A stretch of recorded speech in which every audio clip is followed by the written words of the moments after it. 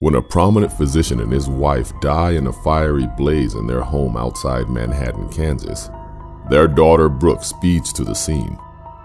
She has no idea that a ghostly figure is standing in the barn next to her parents' home, devastated at the death of the only friend she believes can help her.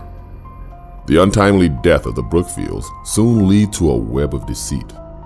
A young woman who's recently learned Dr. Brookfield is her father is thrown into emotional turmoil. Her desire to learn more leads to his home, where she finds a bag of gold and encounters the ghost of a woman who died over 100 years ago. 2 men are falsely arrested for the murders of the Brookfields.